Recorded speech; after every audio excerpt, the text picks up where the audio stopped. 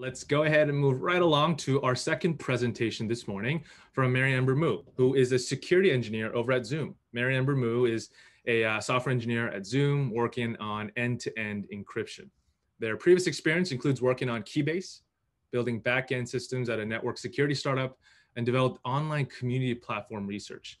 They hold a master's degree in computer science from MIT. So Mary, I can't think of a more relevant conversation considering the platform that we're all meeting on. So over to you. Hey all, can you hear me? Yes, perfect. All right.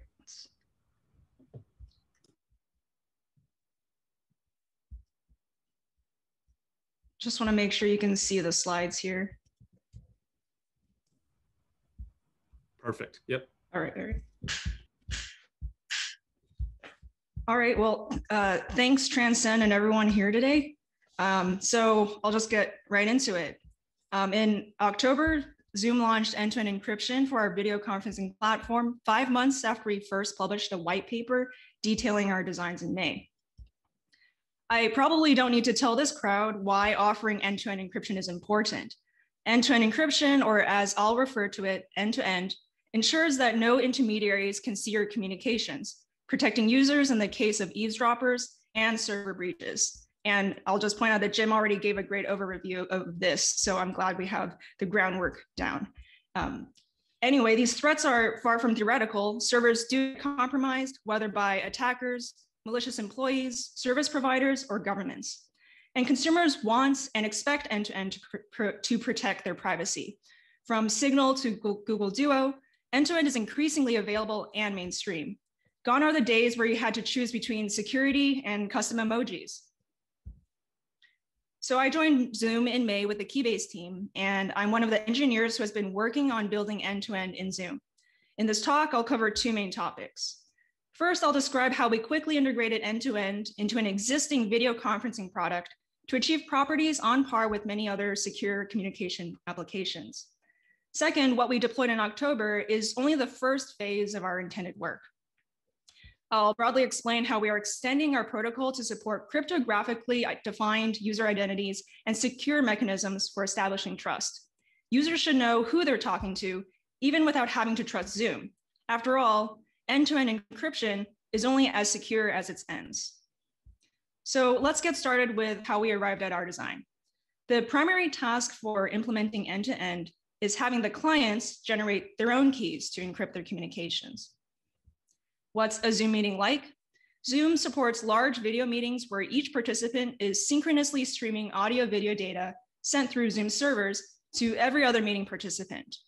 Meetings can include as many as 1,000 people.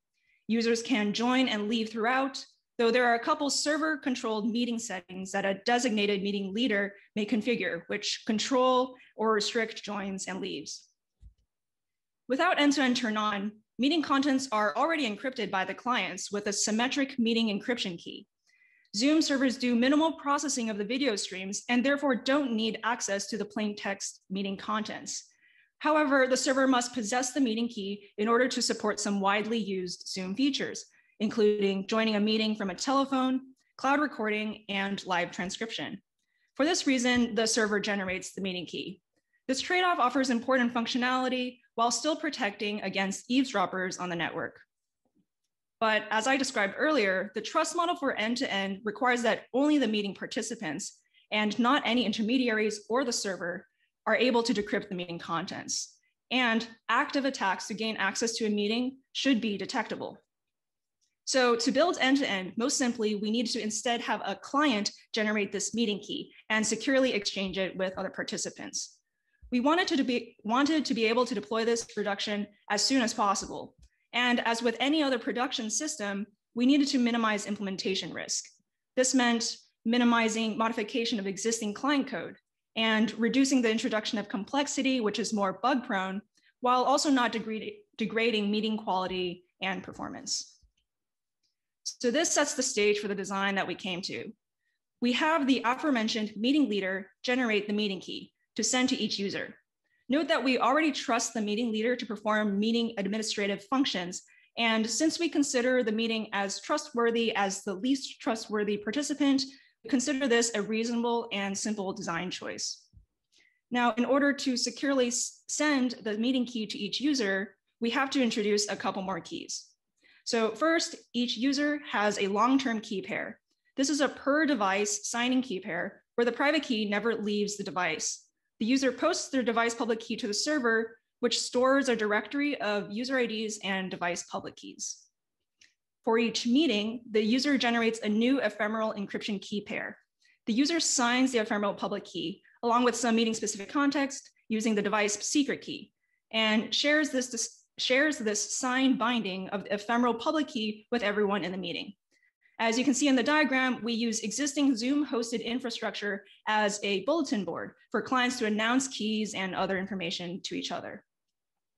In order for a user to join the meeting, the leader computes a Diffie-Hellman shared secret from their own and that participant's ephemeral keys and uses the resulting secret to encrypt the meeting key for that participant. When users join and leave the meeting, which the leader learns from the server, the meeting leader rotates the meeting key to a new random meeting key so that participants can only decrypt the parts of the meeting that they were in. So now when we refer to a meeting participant, we mean a user that the meeting leader has shared the current meeting key with. Meeting participants need to know who they're in a meeting with. Especially in an end-to-end meeting, we don't want to rely on what the server tells us. Everyone in the meeting wants to know from the meeting leader who the leader has keyed for. So we introduce a leader-driven participant list, which is generated and signed by the leader. Here you can see the leader sending out regular heartbeats with updates to the participant list. In an end-to-end meeting, the participant list and the video boxes that you see in the UI, instead of being server trust, are actually backed by this leader-driven participant list. This list ensures that all participants see a consistent view of all users who the honest leader has shared the meeting key with. Note that at this stage, the display name seen in the UI can be arbitrarily changed. We will revisit associating a human-friendly identity with a participant's device key in the next phase of work. Participants expect these heartbeats at least every 10 seconds. Recall that the leader should be rotating the key when participants join and leave. So in particular, participants are watching out for these heartbeats so that the server can't force them to keep using an old encryption key that is known to a recently expelled participant. A client drops out if it misses enough participant list heartbeats from the leader. If the meeting leader changes, maybe because the original leader has left the meeting, participants will be shown a leader change notification. The new leader rotates the meeting key and is in charge of updating the participant list. Also, we have a meeting leader security code that may be read out loud to help each meeting participant detect meddlers in the middle between them and the meeting leader. Every meeting participant, upon joining the meeting, should check the security code with the leader. And if the leader changes, then the meeting leader security code changes and therefore needs to be rechecked. So checking the code can be clumsy. Our future phases of work intend to surface better user identity information that will make this check less necessary. We've now described the basic E2E design, which includes the meeting key messages and the participant list heartbeat messages that the leader is sending to meeting participants throughout a meeting. Let's go into some of the performance-related realities that influence our protocol implementation. While we are streaming megabytes of video data over UDP, these new messages we've introduced to support end-to-end are sent over a reliable TCP channel, and our protocol needs to be performant on bad networks and old cheap phones. So, of highest priority is to make sure that joining a meeting is as easy as possible. The most important part of joining and staying in a meeting is getting the meeting key. Especially because we're working with synchronous audio-video data, we want to get meeting keys to all the participants as fast as possible, and then rely on reasonable timing thresholds for the participant list heartbeats to enforce security properties.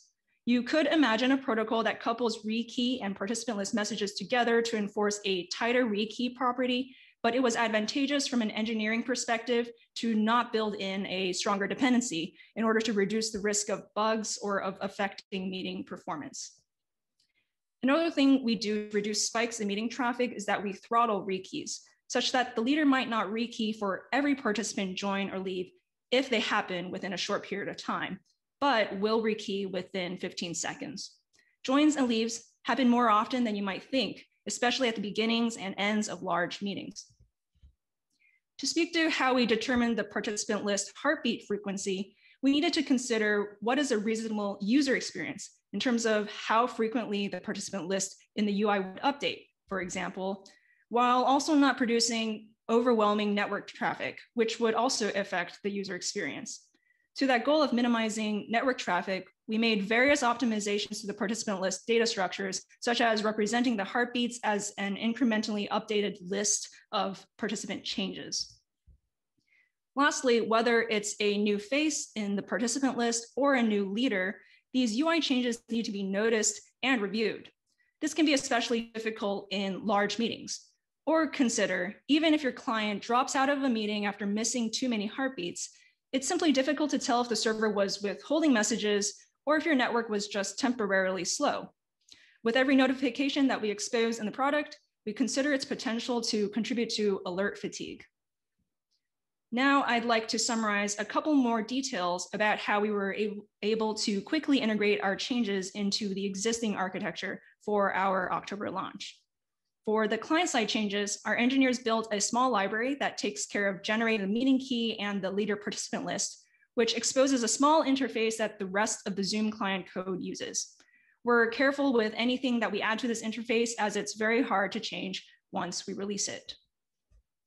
Clients post their device public keys to what we call the key servers. In subsequent work, which I'll be describing next, clients may start posting additional identity information to these key servers. We built the key servers to be as standalone as possible. This means understanding the user and meeting data that is already managed by the existing Zoom servers and keeping our dependency on this data minimal and manageable.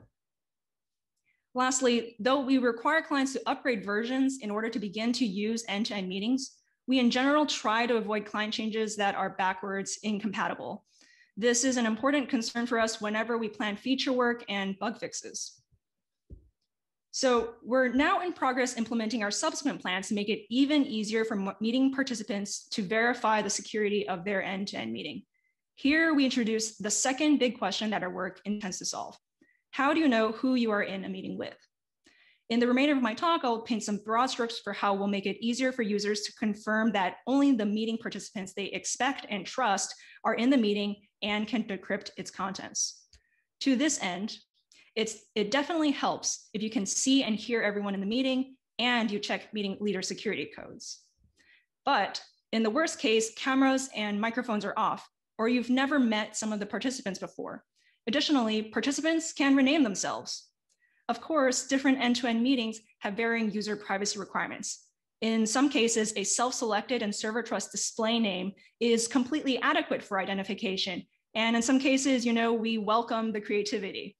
In this case, you'll want to check meeting leader security codes to detect any server interception of meeting contents. But because this check, as I've previously described, can be cumbersome, we want to build additional features that rely less on the security code and make verifying meeting security as effortless as possible. So the big question is, how do you trust that a device key is associated with a particular user identity?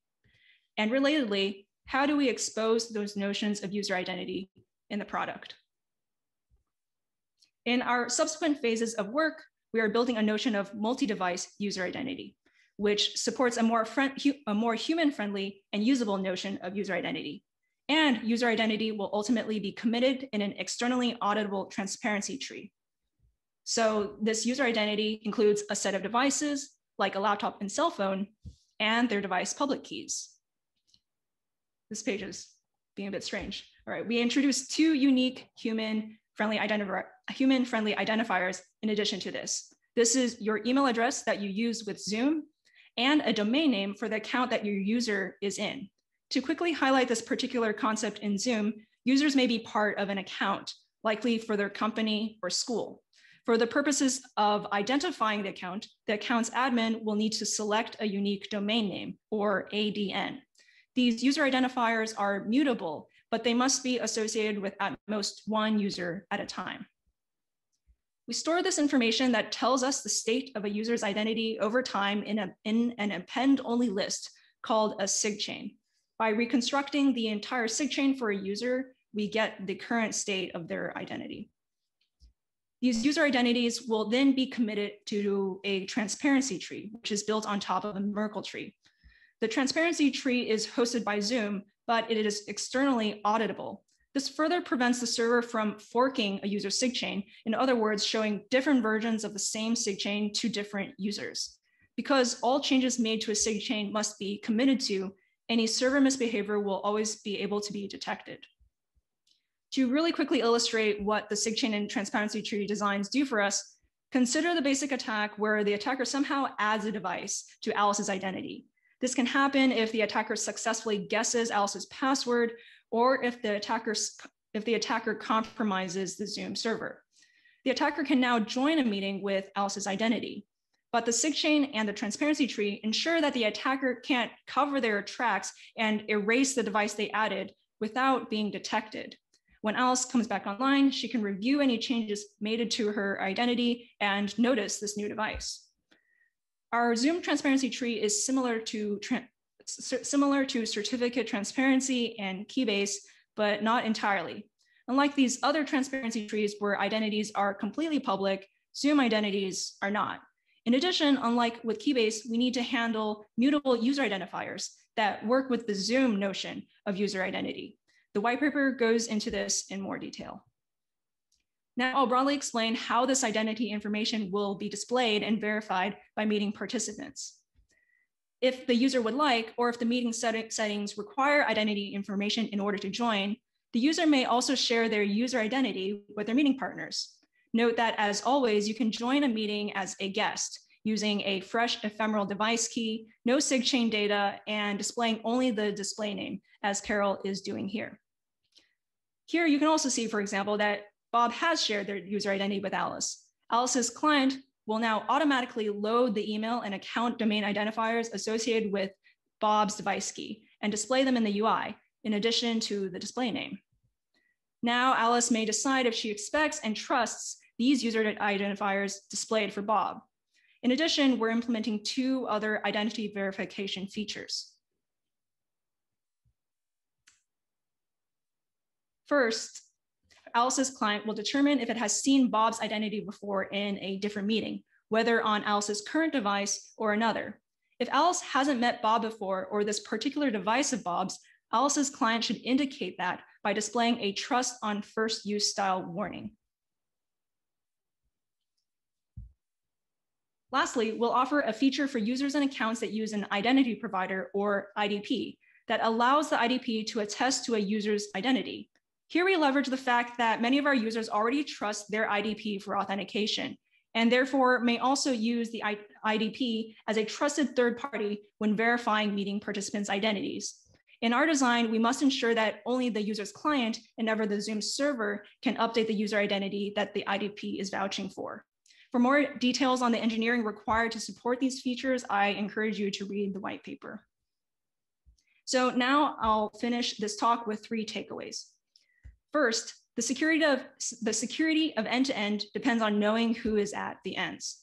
Starting with a user's device public keys, we've constructed a human-centric notion of Zoom user identity. In our multiple phases of work, we aim to offer various options to make identity verification more effortless for the end user, including mechanisms that minimize the need to trust the server. Second, I hope this talk conveyed some interesting experiences about building end-to-end in the real world. We built and are continuing to build and ship security features for a widely used application.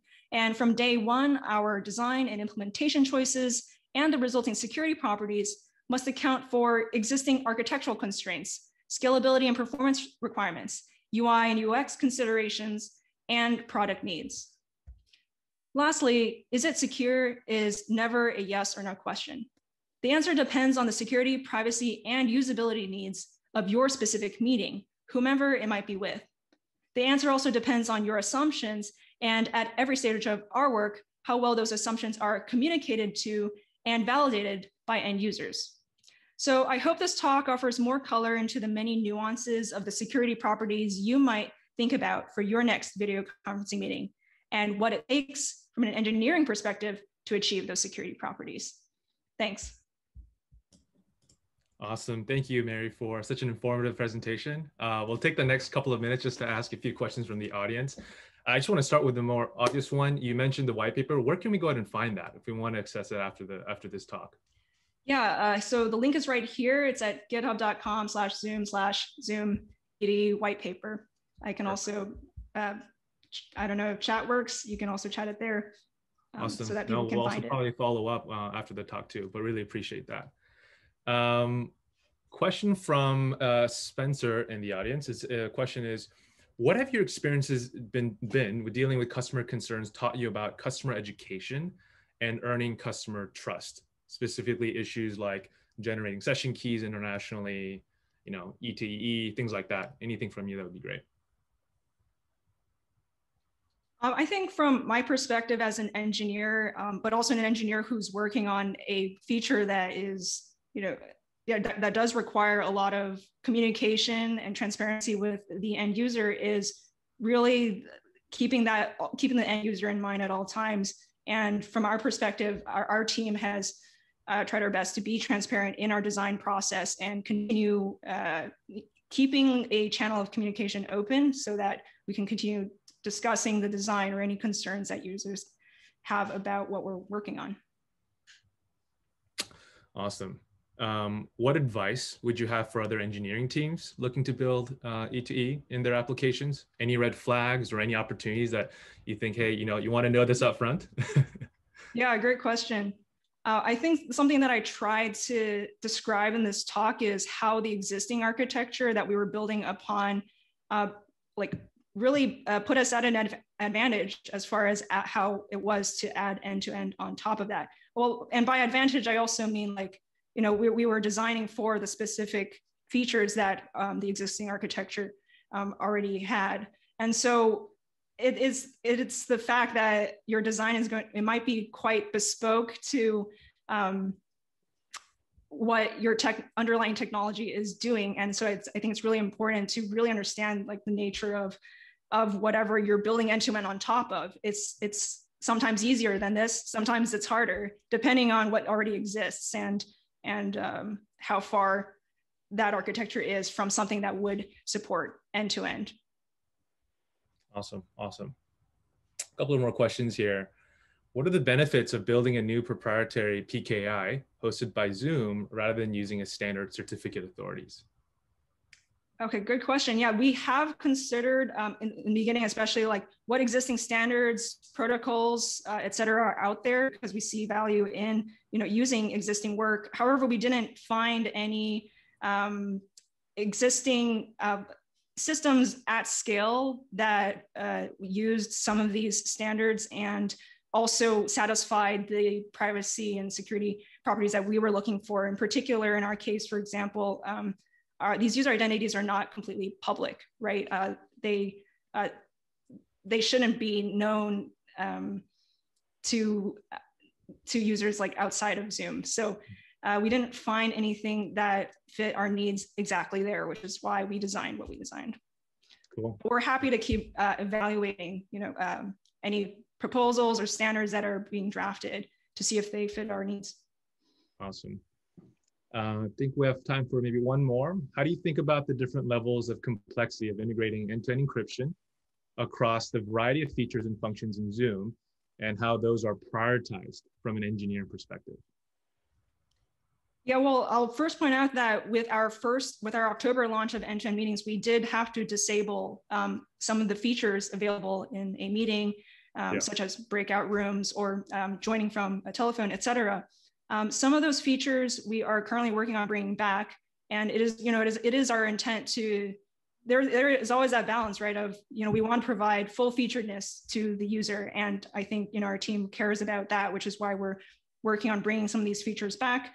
But I guess as an example, we couldn't enable those features right out the gate because we thought it was more important to get end-to-end out there, get people to start using it, and then adding some of these features back later. I hope that gives an example of sometimes you've got to prioritize between some of these feature work and as well as features that secure feature work, you might call it in this case. I think we have one more that just came in. What technical advancements on E2EE are you keeping an eye on that you think might impact or improve functionality in the next 1 or 2 years? Cool. Yeah. Well, something that we are keeping an eye on is, but we are not currently using, is MLS. If you're familiar, it's called Message Layer Security Support. It's designed to support key generation and sharing with at scale with like in large meeting or large chat settings. So I think a lot of good people are working on that, and it's been making a lot of progress going through iterations of design and standardization. So that's something to keep an eye on, I'd say. Perfect. Awesome. Thanks for answering the questions and for the presentation. Really appreciate it. Thanks for joining us today, Mary. Thanks all.